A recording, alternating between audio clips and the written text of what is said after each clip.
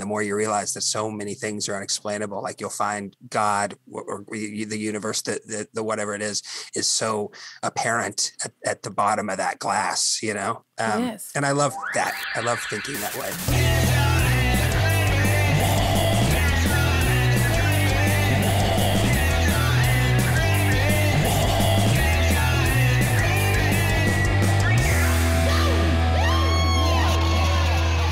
Today, I welcome special guest Andy from Manchester Orchestra. How are you?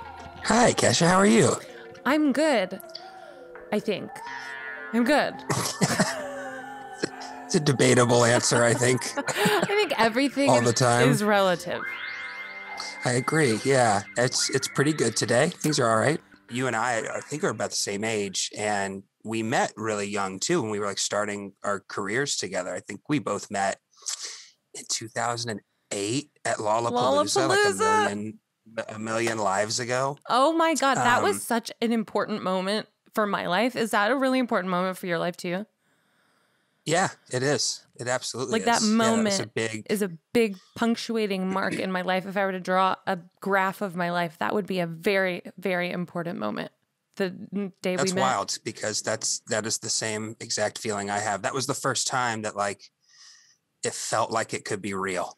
Like maybe this is actually a same. Thing, oh my God, I just got chills because it was like, I was like, oh shit. Like all this manifesting and believing in myself and all that kind of hokey bullshit that I've been telling myself since I was little and my mom's been telling me and my friends and managers. And it's like all of that is actually like manifesting into a real life experience where people are watching me perform. And I feel like I'm going to shit my fucking pants. No doubt. And I was okay, get it together, bitch. Don't shit your pants. And then my mom handed me a shot of whiskey and she's like, fucking relax, take this and just go. And I was like, okay. Oh, I needed your mom in that moment for sure. You know, my coping mechanism was like, well, you're really insecure on stage, so just look extremely angry and never smile. You know, like, that's how we're going to get out of this. I always do that whenever there's a photographer. I'm like, just look really pissed because you look cooler than when you're smiling. You look like a fucking loser. It's so funny. Why is it that when you smile, that you look like a loser in pictures? I like specifically try not to smile in pictures because I look like a fucking dork. It's true. I tried to do a reverse bit of that in like 2013, 14, where I maybe crack a little smile in a picture. It's like, no, you just don't look great. Well, it just looks infinitely less cool. But then also making the Zoolander face, also cringy. Jeff Tweedy just wrote this book. I don't know if you read it about like everyone should write a song. The concept of the book is trying to teach people who don't think that they can write songs to write songs because it's an experience that like every human should actually have this connection to. And I agree with that. I'm trying to talk to my kids about that, where it's like, I don't want to force you to like come into the studio or do anything, but like I gave my daughter my old phone and took everything off of voice memos and just let her say like, here's how you want to record a song, then just record a song. And it's linked to my iCloud and I'll get these, I'll be somewhere in the studio and look and I'll see, oh, she's tracked something else herself, you know, and it's in her room going, you know, the walls are pink and the life is good. You know, it's all the beauty of a 5-year-old girl. I'm so happy that my recordings from when I was 5 were not linked to someone else's iCloud to listen to. That's like, it's terrifying. I am totally invading your privacy. You're right. I didn't realize it's right now. It's like 1984 Big Brother shit. Totally. I actually used one of them on our new record. I used a couple of them, asked her permission, of course, but like thought it would be a really cool way to, this record is a whole lot about the supernatural, I suppose, and that it's about a death and the questioning of what potentially happens after that. And she's telling this story to me on the phone that I recorded without her knowing I'm recording her, about the boy who cried wolf. And it was this beautiful, she's got this sweet little innocent voice. And she's talking about this story of sort of like innocence lost and like a mistake that, you know, this little boy's making in order to kind of have attention. And it was this sort of full circle feeling for me. It's like, man, I love twining that with the art that I'm making too, you know, like having those little things be a part of it. But I agree with you. The stuff I was making was like on a cassette, and it was me like rapping Joyful from Sister Act 2, you know, or something like horrifically embarrassing. My God, please find that. I know where it is. You do. Every time I start to worry about not having all the answers, it's like it is so much, in my opinion, so much bigger that it's almost, I mean, it's fun to wonder and explore, like you said, a spiritual explorer. Like I love that. I totally understand that. And there's also a sense of that.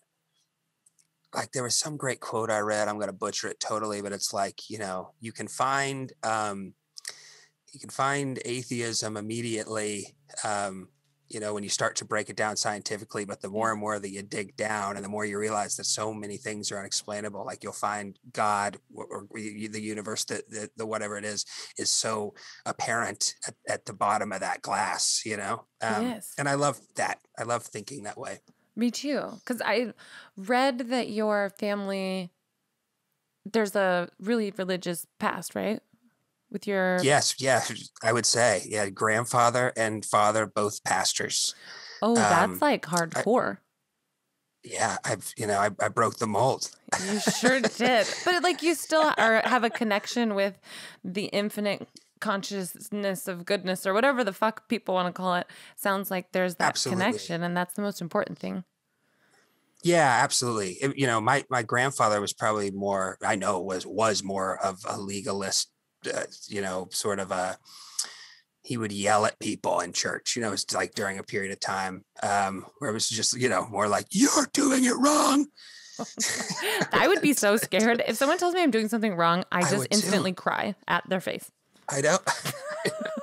Actually wrote a song about it because at his funeral 6 years ago, they played sort of like a greatest hits montage of like all of his sermons. And like, he was literally like, he was just screaming at me for 5 minutes. I'm like, oh God. And I think that had not the screaming necessarily, but sort of the old school Southern mentality that they had really pushed my dad to not be like that with us, and was far more of a like, I'm going to be proud of you, whatever you decide you want to do. And I'm going to love you no matter who you decide to be.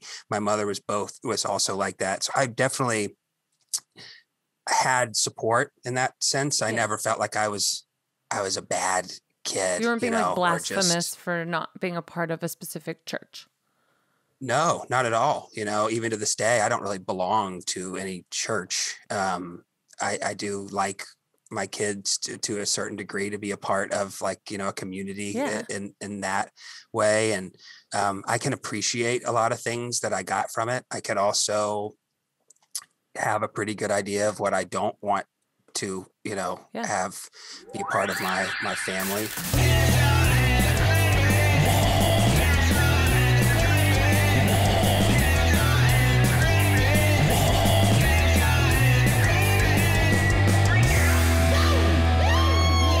To hear the entire podcast, listen and follow Kesha and the Creepies on iHeartRadio app, Apple Podcasts, or wherever you listen to podcasts.